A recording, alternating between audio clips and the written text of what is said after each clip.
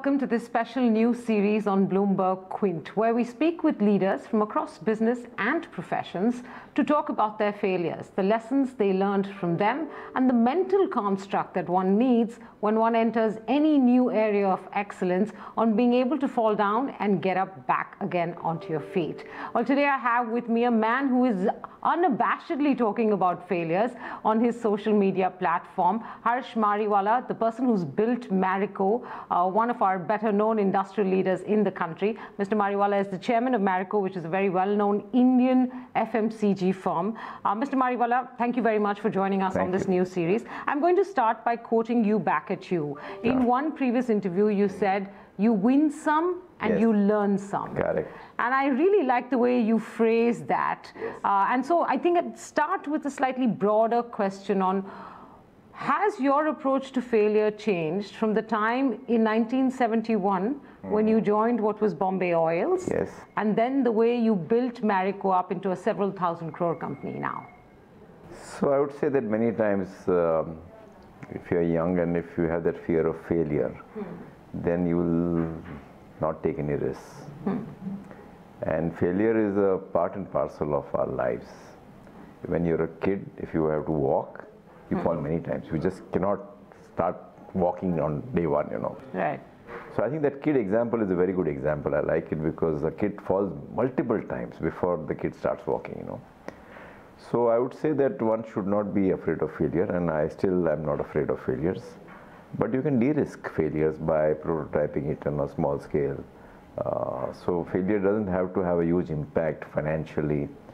But you should not be scared of failing. It's okay to fail, I'm saying, because if you've done good work and if you fail, for whatever reason, there is always some learning out of that failure. That's why I said sometimes you win and sometimes you learn and not lose. I know, I like the way you phrased it a lot. I've sort of grouped the kind of learnings you've had or the lessons you've had into 2 or 3 different kind of, you know, sort of groups or sets of experiences. I think the first one you described to me had to do with the lack of a professional structure in the very early years as you were transitioning from Bombay Oil to Marico and some of the things that went wrong there. Can you talk us through some of that briefly so that we get a better sense of how you learned through that process? Yes, I think the background is that I have not had any coach or a mentor in my journey. And nobody has taught me anything. I joined an organization which was a completely family managed organization, no professionals, and I had to do everything on my own. I had to learn everything on my own. And in that journey, when you're young, you think you know it all, and sometimes you take shortcuts. And sometimes you're not aware what you are stepping into.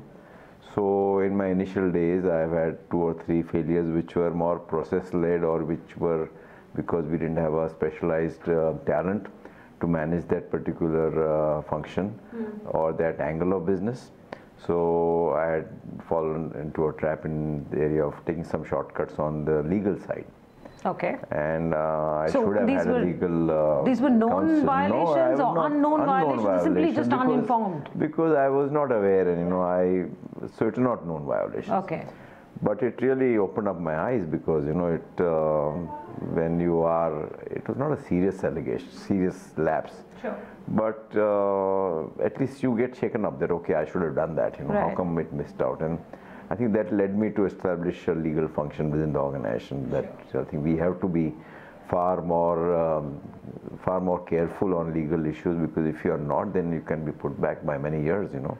And we've seen many examples of ignorance or sometimes people knowingly evade the law, but that's fraud. Worst. Yeah, that's different. But in my case, it was ignorance, but I think that really helped me. And similarly, when we launched a new product against big multinationals, we had launched many years back a tooth powder, you know, when we thought we could develop a tooth powder formulation, but when you go to a vendor and ask him or her to develop the formulation, there are shortcuts. So there is no process of actually getting consumer feedback and, you know, fine-tuning the product based on consumer preferences. And we took some shortcut route and realized that the product was not meeting the consumer needs. And that again, that failure led me to establish a new product development wing, where then we started working on not only the the formulation side, but working very closely with the consumer. Because in FMCG kind of products, it's very important that you get the consumer's voice or consumer's views on the product and fine-tune the product depending on what the consumer wants. So I think that led to a new product development. And similarly, a quality failure where we didn't have a very strong quality assurance function, and we ran into some quality problems. So again, went into far more structured quality assurance department in the organization. But this was very, very small at that time. We were may have been doing a turnover of a couple of crores or maybe 5 or 10 crores. And I think I went through that those failures, but ultimately at the end of it, it resulted in something far more robust, which has helped us all the way until now, whether it's quality assurance or product development or the legal side of business. These sound like early stage, issues or challenges that you faced. Let's come to more the mid-stage challenges that you've discussed with me. And I think the one recurrent theme in all the incidents that you recounted had to do with business model experimentation, if I may call it that. Yes. And you've tried and they haven't worked out in the past. And if you can talk us through some of those illustrations, and then we'll discuss, how that changed the way you look at business or acquisition or expansion of any organic or inorganic style. Sure. So, and I'm talking of now a time period of around early 90s, when Marico took over the consumer products business of Bombay Oil Industries. We started exporting to markets where hair oiling habit existed, and it existed mainly in neighboring countries and Middle East markets. And I was very keen that we become a far more international company. And be present in many other territories beyond just neighboring geographies. So it was very important for us to grow outside India, because I was looking at companies, multinationals who were in FMCG, and when it came to attracting talent, they were able to offer individuals a posting outside India. And I think that would be a very important vehicle for attracting talent if you had some other openings outside India. So our desire to go international was multifold. One was to get higher growth, another is to get some outside in terms of what is happening in other markets and can it be relevant for India. And number 3, to post our talent outside so they get an exposure internationally. And by then globalization trends and all that began. So I wanted to go beyond that, and we were not able to do that because our business of hair oils was the only thing which could get exported and traction internationally. So we said that what else can get traction in other markets, and one of the things which we identified was Ayurveda, because Ayurveda is Indian, and we were able to acquire a company which was based on principles of Ayurveda in New York. And they were supplying Ayurvedic products to the spa industry. This is Sundari that you... This is Sundari. And we thought that we would be able to add value. We were able to add value, we were able to increase turnover, but it was a different business model. We were experienced in managing a fast-moving consumer goods which had mass distribution, which meant mass advertising on television or mass media. But this was meeting consumers, spa owners on a B2B basis. So from B2C we went to B2B. And it was a completely different business, and we went through a huge learning curve. And we realized that looking at the distance of operating in US compared to India, we were just not getting that traction in terms of turnover. So we sold off that business. I think in 2009, if I'm not wrong, yes. But the key learning was, can you identify some other categories where you can grow? So we identified some other categories which are what we call pre and post wash hair care or ethnic hair care. And we were able to acquire companies in Egypt, in South Africa, and Vietnam in FMCG space. So the business model remained same, but we changed some of the product categories we were present in through acquisition. Then I think that's worked out well. And so the point you told me when we were discussing this, and you said that it's important to remember that you can't force fit a new business model into your existing business model. But often a lot of corporate acquisition or a lot of corporate expansion is driven on being able to cash in on a new either category of products like you did eventually, or a new way of doing business. So why, in this case, did it not work for you? Was it a company mindset? Was it something that you didn't care to be able to scale beyond a point? What was it? So I would say two or three. One is the company mindset of dealing in B2C versus B2B. We didn't have any experience in managing B2B. You couldn't change it, but there was no way to learn from your acquisition? We tried doing it. But number two, I think more importantly, the scope of that business in US, we thought it would be much more. People would buy into Ayurveda story at that time. But the traction was low. We were not only selling the spas, the Ayurvedic products, but also teaching them Ayurvedic ways of doing massage and all that, you know. So you were a little ahead of your time in that way? You could say that to some extent, yes. But today it's very popular. It's caught on, yeah. Ayurveda yoga, but at that time it was a little bit ahead of time also. Okay, so that's not really quite, I mean, it's a market timing failure, but it's not a Many failure. Many times failures could be because of market timing. You're absolutely right. Yeah. Have you had other experiences where you've attempted to, through an acquisition or through a new expansion, change business model, but that hasn't worked? Because that was a point that you repeatedly came back to when we were doing some of our pre-conversation. So one other business we went into was Kaya Skin Clinics. Yes. Which was a different business model. Completely, a service model as opposed to a goods model. We went through a huge learning curve there. Yes. We made some mistakes, and we made a lot of mistakes which could have been avoided if we knew how to manage a service business, because it is very different than the consumer product business. So I think my key advice to entrepreneurs, if your business model changes dramatically, you have to have a new team. You have to have competencies which have worked with you rather than trying to send people from your existing business to that new business, because the skills, competencies required in new business are very, very different. Your mindset as an entrepreneur also has to be very, very different. And I think we made some mistakes, and we could have easily avoided those mistakes in Kaya. What struck me as interesting is, you know, when you said there are people decision failures that any business leader goes through in the arc of his career. And I want you to talk a little bit about that, because I think that doesn't get enough attention, right, when we talk about this. So yes, I would say that people are the most important part in any organization, and they are any organization's biggest asset. And I have spent personally a lot of time in culture building, in grooming talent, in getting the right people on board. So I'm going back again in 90s where Marico was formed, and we had a new team when Marico began operations, and they were all heading each function over a period of time. So we had an operations head, we had a finance head, we had a HR head, and they were with me for almost 10-12 years, and at some stage they started feeling that they need to expand their role, or they need to do something differently. They were getting tired, and I said that I have to retain them. So can I change the organization structure and give them newer responsibility?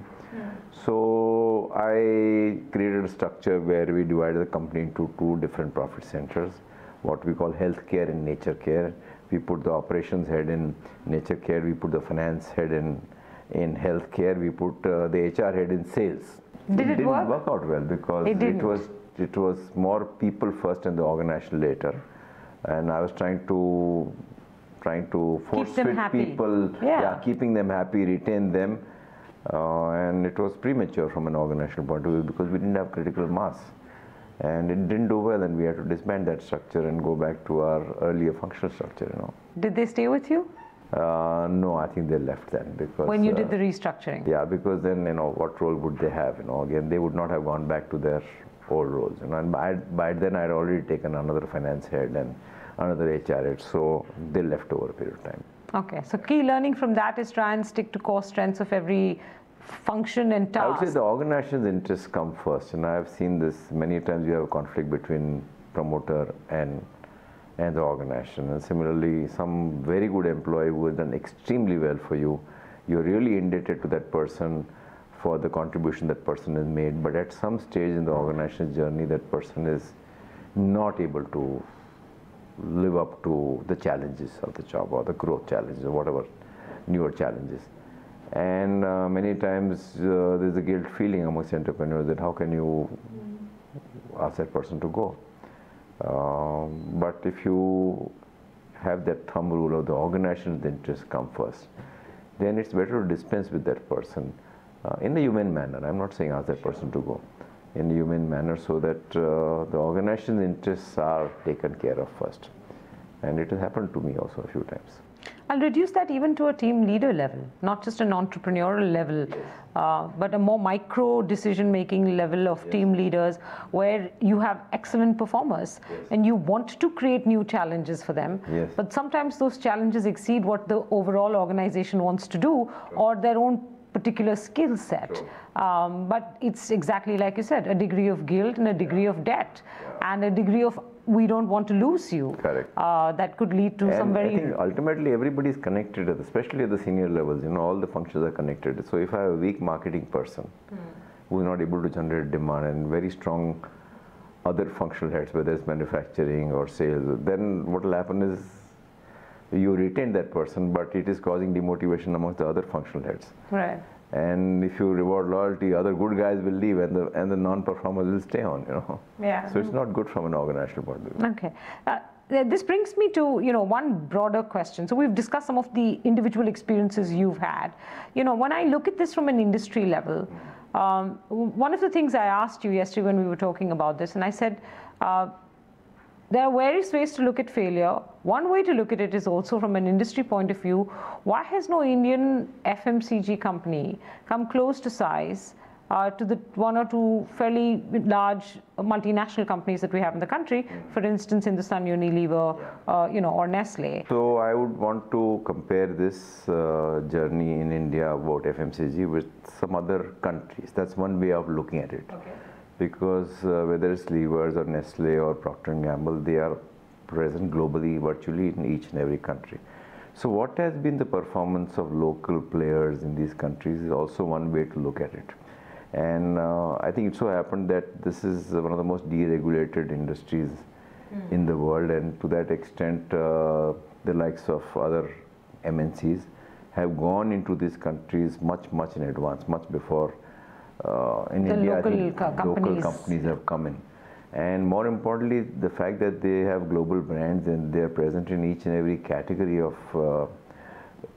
FMCG, they have a global experience, and on top of that they have a backing of a global R&D. And they understand the global consumer, they understand distribution. So that past experience of them dealing in various geographies and various categories for a much longer period of time has helped them to become much bigger. And they also, their presence was much earlier than many of the FMCG companies. Like we. But would you only put it down to first mover advantage or head start? No, I would say it's a combination of first mover advantage, deep knowledge of the categories, a lot of R&D work done globally. So a combination of these 3-4 things, and the set of competencies in terms of sales and distribution, marketing competencies, which the Indian companies had to acquire, learn, and but I must say at the same time, compared to many other countries, Indian companies have done not badly. I mean, there are 5, 6 I'm not suggesting badly at all. Done it well, because whether it's Marico, whether it's Dabur or Godrej or Imami or Britannia, all of them have got a critical mass, and they are very well respected in the capital markets also. I was also wondering if it's the failure to scale. I mean, because, the ability to fail and stand up again comes hand in hand with ambition. But somewhere, did Indian entrepreneurs fall short of leadership ambition? No, I wouldn't think so. Size ambition, scale ambition? No, I wouldn't think so, because in FMCG what happens globally is 1 or 2 out of 10 new products succeed. So for an Indian FMCG to succeed, you have to try multiple times. For an FMCG company, MNC FMCG company, some of the categories they have already perfected in some other countries, and it's a matter of cut and paste with some local changes. But surely you can also learn from their failures. I mean, now this information is widely available. Whether it's the brand or it's the pricing or the formulation, because consumer behavior is very complex. So many times, relatively Indian companies may have failed much more because they've not gone through an experience curve. And for the same MNCs, they may have gone through failure experience curve in some other countries. For example, Dove, they have perfected Dove in many countries. So they know exactly what to do in India. And if we had a category, say like Dove or a brand like Dove, we would have to go through the learning curve, So in your lifetime, you don't think that there would be an Indian-born FMCG company that might outdo in size, and in financials. Yes, it's very tough. Now Hindustan Unilever, which is also an Indian company. Yeah. I'm not suggesting, but it has a multinational parent. It's very tough to beat them, if you ask me, because they are in virtually each and every category, and I mean they are not going to take it lying down the fact that they are market leaders in many categories.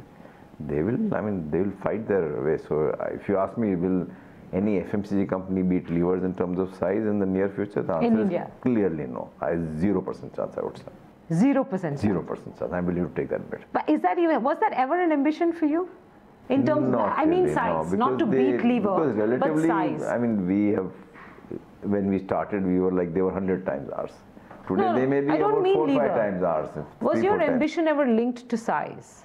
Of course, I'm now coming to risk appetite, because I want to talk about risk appetite. We could look at what they had achieved by then, So I'm saying size, yes, we need a critical mass. We need a certain scalable size. But to say that we should have beaten them, I don't think at that time, even if I had that vision, don't think we would have done that. We would have been able to do that, or anybody else would have. So it is not a lack of vision. No, of course it's not. Let me rephrase it. What I meant is that, so I'm trying to understand ambition, therefore the ability to take failure and come back up, because without ambition that would be very difficult to do, and how to link these two. And therefore I said, was size, what was your driving ambition? Okay, let me keep it open-ended. What was your driving ambition? Our driving ambition was to whatever we do. Your driving? Yes. Not Marico's, your driving. My driving ambition in FMCG has always been that whatever we do in that segment of market, we should be market leaders.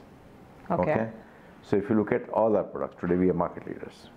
But in that particular segment, now for example in shampoos, we are present only in anti-lice shampoos. So you're a market leader there? In medical.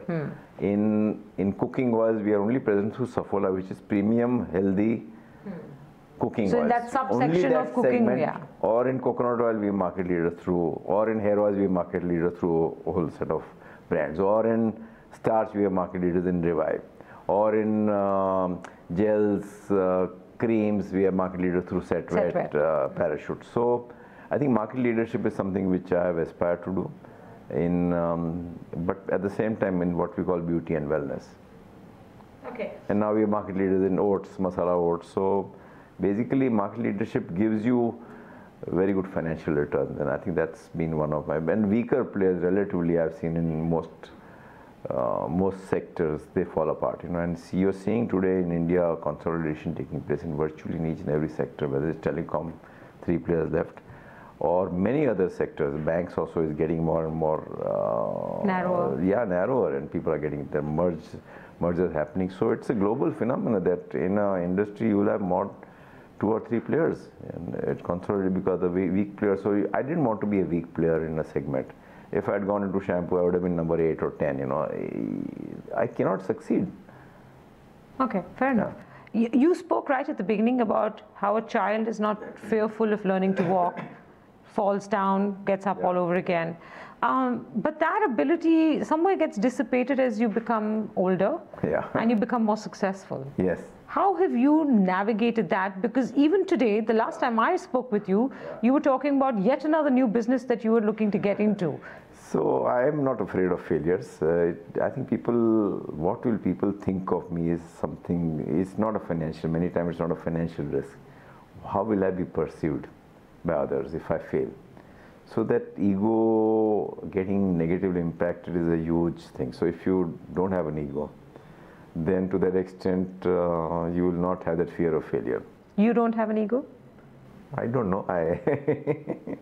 But let's put it that way, that I'm willing to accept failures, willing to experiment and learn from those failures. So it's okay to fail, I don't want to fail as a business. If tomorrow Marico failed as an organization, I would really get deeply hurt. But if something new I'm doing and it didn't do well, or in Marico also if we launch some product that doesn't do well, then it's okay to fail. We have to celebrate failures if a proper homework is done. Since 1971, you also created a method maybe to de-risk so that when you are taking new chances or new shots, you're at least reducing with every new chance and every new shot. You're reducing the probability of failure, right? Hopefully, yes. Yeah. So how do you go about doing that? I mean, is there a matrix you have in your mind that you apply? Because I do know you follow, very well-known business and management guru Ram Charan, and I know that you worked with him over the last several decades now to build some constructs. So I'm curious. So I would say that all the failures which have occurred in the past, a lot of them have to be done with the consumer side of it, The ability to get deep into consumer's mind is one. Number two, a certain critical mass in terms of, you need to have a certain critical mass, and you would, at least I like scale. So if the business may be okay, but if it is not getting scale, then I will not get happy, So we need to have a certain critical mass. Number three, you need to have competency in terms of what are you pursuing. And if you don't have the competency, so you have to invest in these competencies in advance before you start that business, and not when you launch the product, because then that may be too late, And fourth is, more importantly, innovate and go on perpetually, understand what's working, what's not working in the marketplace, Don't be a me too, but try and offer something which is differentiated in the marketplace, because if you're a me too in a highly competitive environment, your chances of success will be lower compared to some innovation or compared to some pioneering thing you've done which is not available today. You've spoken very candidly about your ability to take risk. I want you to, with your insights of Indian industry, explain to me why there isn't that much of a risk-taking appetite in this country, because we aren't really known for any big corporate brand or any big corporate product, right? I'm not saying this is a criticism at all of the Indian industry. We're still a very young industry compared to many other countries. But if Apple could do the iPhone, where is the equivalent of that in India, or at least the ability of the equivalent of that over the next decade or so in India?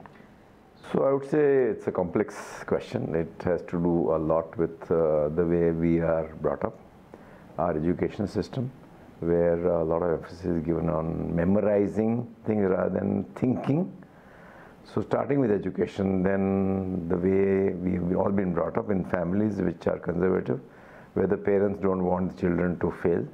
So that fear of failure is instilled many times by the parents themselves, Indian society does not look failures positively, So failures are dubbed as something. So the risk-taking ability, because of the education, the way we've been brought up, has limitations. On top of that, if you look at the business side of it, in the past, most businesses succeeded because they were able to get a license, or they had to grease some politician. And that has been the historical side to it. Now it's changing. Even the society is changing. The education system is not changing as much. The business side of the government, dealing with the government, is changing. The ease of doing business and all is improving. But it will take time, and on top of that, you need to create a whole ecosystem of technology is playing a very important role in driving these innovations. So we are way behind in technology compared to what's happening in other markets. So whether it's technology or the ecosystem of developing innovations in India has started moving, but we still have a long way to go in terms of driving some big bang innovations. It's a matter of time. India will arrive globally on a far more stronger wicket over a period of time, but it will take time. It has taken a long time for us to be in a certain mindset, whether the license Raj or whether it is the education system or the way parents' expectation and all that cannot be changed overnight, but it's a matter of time. I think over maybe 10-15 years, we should see much more innovations coming out of India. The constraint mindset. Yeah. Any business leaders that you admire for their risk ability or their ability to keep falling down and get up? Apple has been the biggest, I would say, innovator. That one person, what he has done is amazing, absolutely. Besides that? I think today, another innovator which globally is most talked about is Elon Musk. He has thought about very, very differently in terms of what he is trying to do. Mr. Mariwala, thanks very much for your insights. I hope this is the first of many conversations we have on failure, and many in which you will join us hopefully again. Thank you very much. I'm glad you're doing this, and I think it will be a lot of value to all the listeners. And I hope so. When people watch your life history and your ability to keep getting back up, not only me, that but it's when you follow up this with a series of failures and others have gone through it, I think it will be a great value addition. Thank you very much for your time. Thank you. Bye.